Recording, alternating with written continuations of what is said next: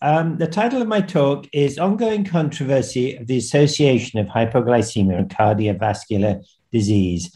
And I want to start by defining the problem and explain how the controversy began. And I want to very briefly, because I've only got 20 minutes, which is a short time, just to show you an example of an experimental study and a clinical study that our group has carried out, and put to you the way in which hypoglycemia might be causing these problems.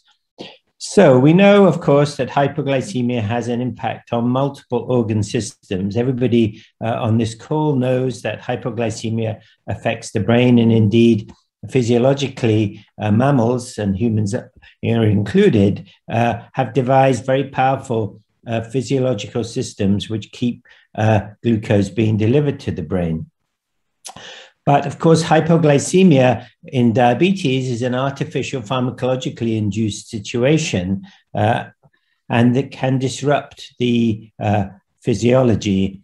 So it can affect the brain, as we know, by causing cognitive dysfunction, seizures, comas, and indeed, rarely brain damage. Indeed, hypoglycemia creates a lot of fear amongst our patients and their relatives. We also know that people can crash their cars and therefore damage their bodies in that ways, but hypoglycemia can also cause seizures, and that is associated with spinal fractures.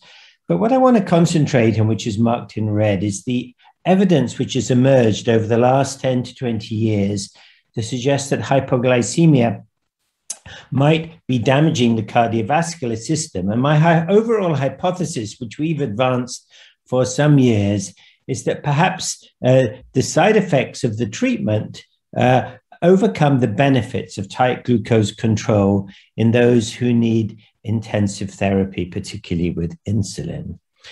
So let's consider how this controversy started. And I want to show you this forest plot, which is adapted from a review by Professor Ray back in 2009. Now, as this whole audience knows, the UK PDS essentially confirmed the results of the DCCT and showed that tight control, well, relatively tight control, it wasn't actually that tight, in newly diagnosed patients could reduce the incidence of microvascular disease. And they also showed epidemiological data to suggest that if we could get the glucose really tight, then we might reduce macrovascular disease as well. And indeed, if you look at this forest plot, you can see that the UK PDS at the end of the study showed a trend towards reduced all-cause mortality. And indeed, they also showed a reduced incidence of myocardial infarction, which just failed to reach statistical significance, although in the additional 10-year follow-up, they demonstrated that it did. So the hypothesis was that if you could really get glucose down, then you would reduce heart attacks and strokes and cardiovascular mortality. And so 3 large trials were undertaken, and which were published in the early 2000s. I was involved with the advanced trial, and indeed it was a global multi-center study which involved patients from India. We tried to get the glucose down to around 6.5%. It was very challenging, but you can see in this study, which involved over 6,000 patients, at the end of the trial, although there was a very modest trend to reduce all-cause mortality, it didn't reach significance. The VADT was undertaken in North America. It was a much smaller study. And here you see that the trend, if anything, was in the opposite direction. In other words, there was a non-significant increase in mortality. But it was the ACCORD trial, a North American study, in patients with high risk of cardiovascular disease, where glucose was very, very tight. They managed to achieve an A1C of below 6.5% early on. These patients had multiple treatments with multiple injections of insulin. And instead of going through the full 5 years, the Data Monitoring and Ethics Committee stopped the study after 3 because there was a consistent increase in mortality, as you can see in this slide. So as a result, if we combine all these, you can see that intensive glycemic control doesn't seem to have any effect on all-cause mortality. And yet, hypoglycemia seems to have been involved. On this slide, you can see the incidence of severe hypoglycemia in the 3 trials. And you'll note that ADVANCE, which if anything showed a trend towards reduced mortality, there was a fairly modest rate of severe hypoglycemia. Severe hypoglycemia being defining as needing the other help of another person for recovery. VADT had slightly higher rates, but you can see that ACCORD had really a huge increase in severe hypoglycemia, unsurprising considering how intensive the treatment was. And so perhaps this was related, and it was the hypoglycemia that was causing the trouble, because of course it might have been due to other things. It might have been due to medication. It might have been due to chance. So we did an investigation, a post hoc analysis of our data, which we published in the New England Journal back in 2010. And what we did was to divide the patients between the 11,000 who had no severe hypoglycemia, the fairly small number who had severe hypoglycemia. You'll see it's just 231. And we looked at the difference in all kinds of outcomes. And you'll note that for major macrovascular events, microvascular events, death from any cause, and cardiovascular disease, those who experienced severe hypoglycemia had really quite a significant risk of experiencing these outcomes. And so you might say, well, they clearly proved that hypoglycemia is causal. And yet we also looked at non-cardiovascular events such as respiratory disease, gastrointestinal problems, which I think we'd all agree are very unlikely to have been caused by hypoglycemia. And we therefore concluded that though it was possible that severe hypoglycemia contributed to these adverse outcomes, it might merely be a marker of vulnerability to such events, something we call confounding by association. So what do I mean by that? Well, it's shown on this slide.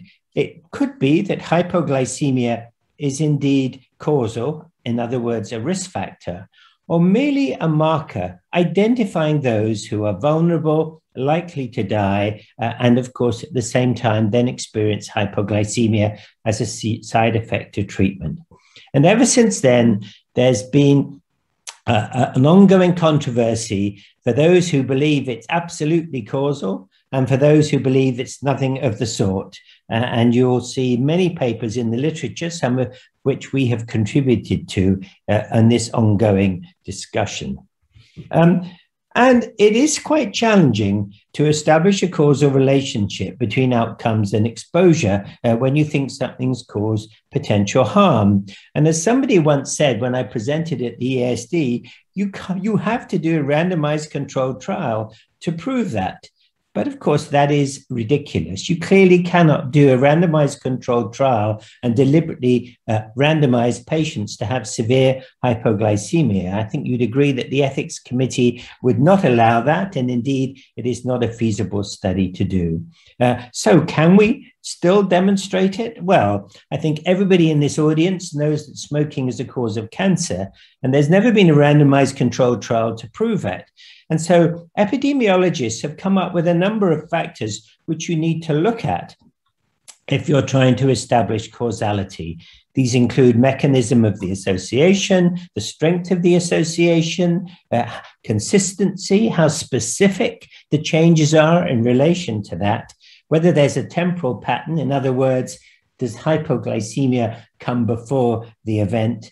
And in particular, is there a dose-response relationship? Now, I could spend 2 hours telling you and showing you the evidence, but I haven't time to do that.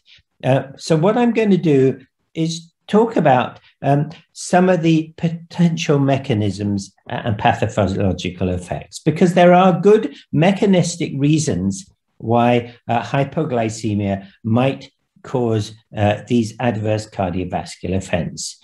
We know that hypoglycemia increases cardiac workload and heart rate, and we also know that it causes a prothrombotic state. I'm going to show you evidence very shortly. hypoglycemia has effects on endothelial function and causes dysfunction. There's evidence for inflammation. And as everybody, again, in this audience know, the activation of the sympathoadrenal nervous system by not only has effects on myocardial oxygen demand, but it also causes hypokalemia. And as I'll show you, it causes QT prolongation. So as a group of investigators who've been devoted to this subject for the last 10, 15 years, I want to just share with you some of the challenges.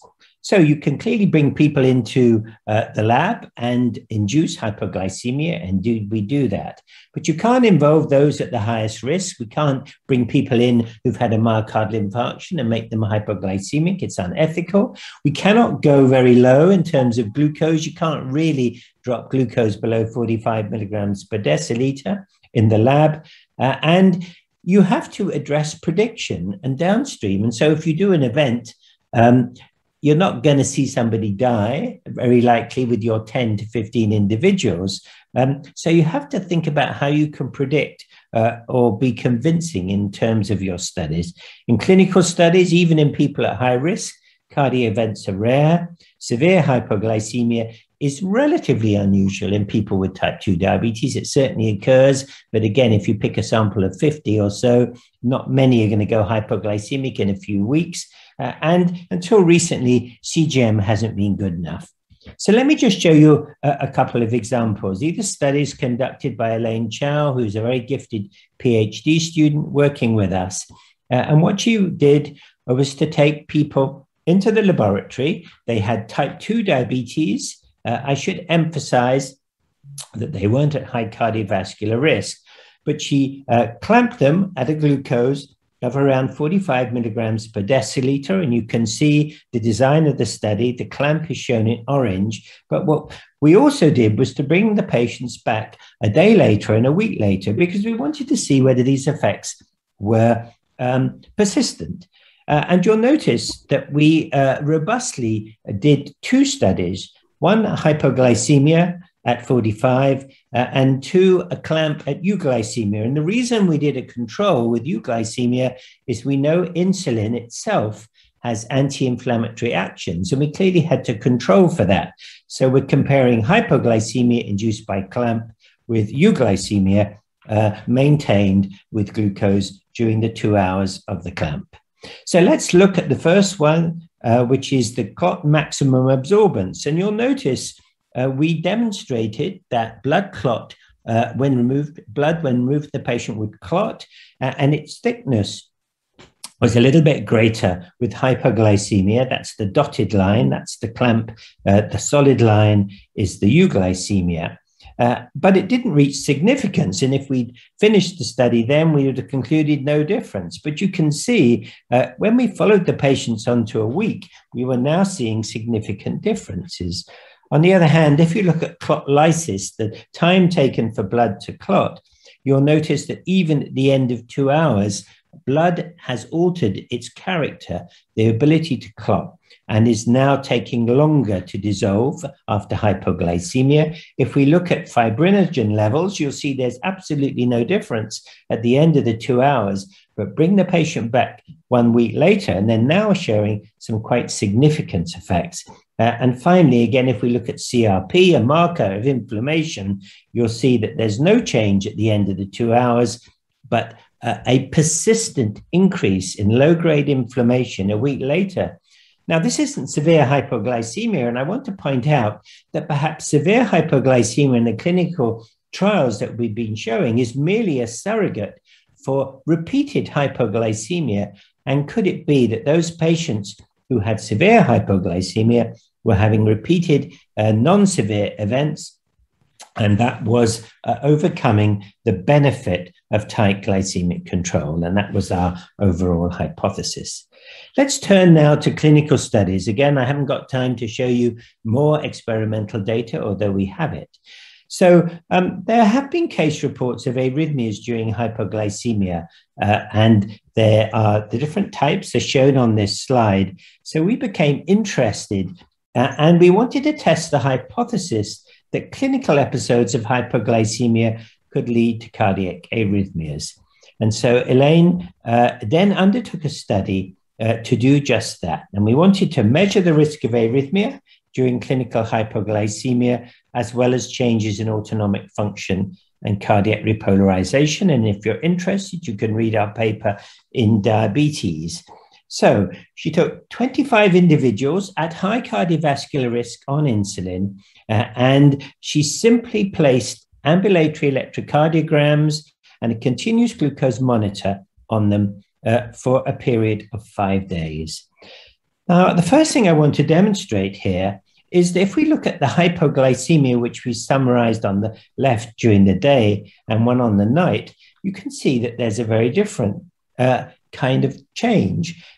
During the day, it's kind of classical hypoglycemia, if you like. You can see it lasts around 80 minutes. The glucose goes down to just under around 50 milligrams per deciliter on average, quite high error bars, so quite variable. Look at the episodes at night. You can see that they're lasting 3 times as long. They're really long. And the glucose goes down to lower levels. And so hypoglycemia during the night is very different than during the day. And I'm happy to explain why that is. And let's look at an example of what we saw. So here's a patient. They go to bed and their glucose is normal. And around 1 a.m., their glucose drops to around 50, and it stays there, not for 1, for 2, but for 4 hours till 5 a.m. What you see here is the electrocardiogram. The QRS has been truncated, but you can see the T wave on the right, which starts off at the night as quite normal. And you'll notice that at about 3 a.m., the T wave completely flattens and becomes prolonged.